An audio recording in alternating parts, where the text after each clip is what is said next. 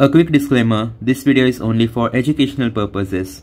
Hey, what's up guys, this is Bifrost here. Today I'll be showing you how to set up and play the Skyline Nintendo Switch emulator on your Android devices. As you all know, Skyline is an open source Switch emulator for Android. And since the last year, its compatibility list has increased by a lot, which means more and more AAA Nintendo Switch games can be emulated. So let's start with the minimum requirements to run this emulator on your Android phone. You'll need Android 10 or above.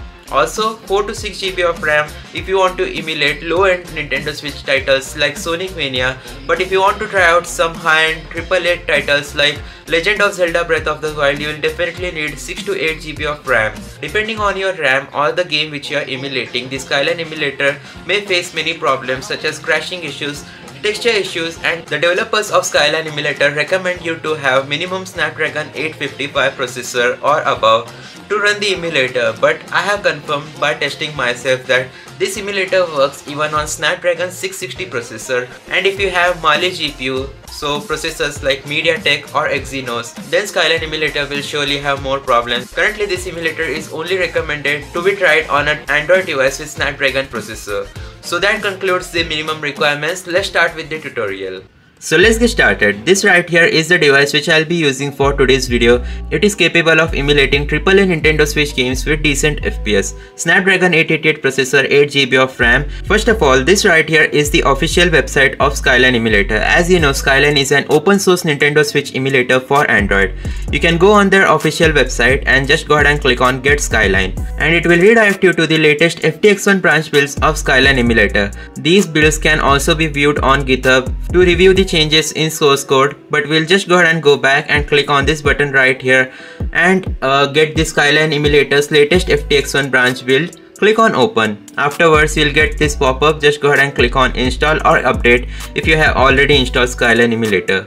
Once that has been done, just go ahead and click on done. There is also a different Skyline emulator build which is known as Skyline Edge, which you can get if you support the developers on Patreon with a $5 subscription. But we'll be using the normal open source version of Skyline emulator for today. Now let's move on towards the compatibility list of Skyline emulator. On this page of Skyline games list, by clicking on the label button here and selecting status in game or status playable, you can check out the games which are able to boot, go in game or playable in Skyline emulator. For example, Persona 4 Golden goes in game. This can be used to find out if the game which you want to try out on Skyline emulator is playable or not. So I definitely recommend you guys check out the compatibility list of the emulator. Now let's move on towards the main steps to set up Skyline emulator. You'll need to dump your Nintendo Switch games as well as key files. So you can create a folder just like I have created a games folder where I have dumped my Nintendo Switch game ROMs. You can see I have loaded quite a lot of Pokemon games on my Android device. You'll also need product keys and title keys. You have to dump these files from your Nintendo Switch legally. Afterwards, the games itself, it can either be in .nsp file format or XCI. After you have dumped your Nintendo Switch games,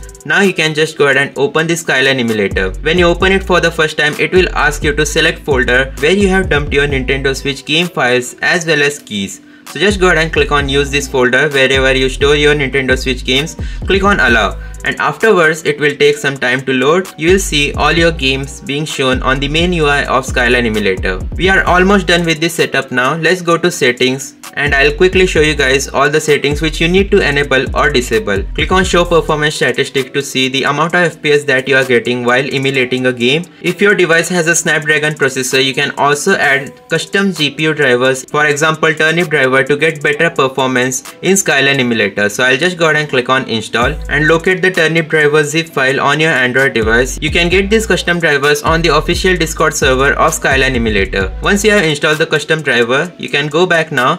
Make sure to enable dock mode. As Skyline is still experimental, you can test out games by enabling dock mode. If they do not work, then you can disable dock mode and check if the game actually runs or not. You can also change your username to whatever you like. I'll keep it as default. You can add a profile picture as well. Let's scroll down. There is an option known as disable frame throttling, which I do not recommend you guys enable, because if you enable this option, your FPS will exceed over 30, but it will cause your games to crash a lot.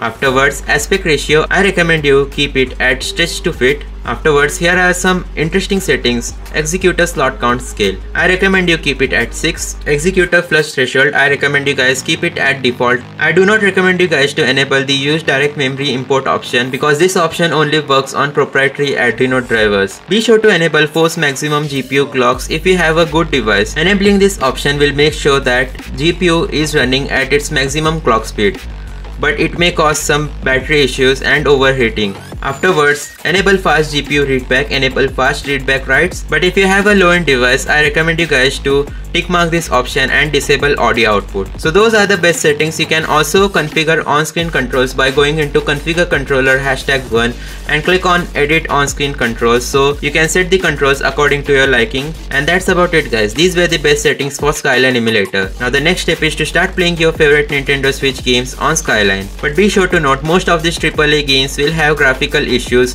Let's start with Pokemon Legends Arceus, and I'll show you guys that this game actually goes in game, is playable, but it has some freezing issues which I think will be fixed in future. And as you guys can see, the game has started quickly. So yep guys, Skyline Emulator is now able to run lot of AAA games. It's unstable, but still such a huge progress is really noteworthy. And if you guys found this video helpful, be sure to hit that like button, subscribe, turn on all notification because I bring similar videos on my channel. At the top left corner of your screen, you'll be able to see the amount of FPS that you are getting. Well, that's it for today's video. Thanks for watching. See you guys later. Goodbye.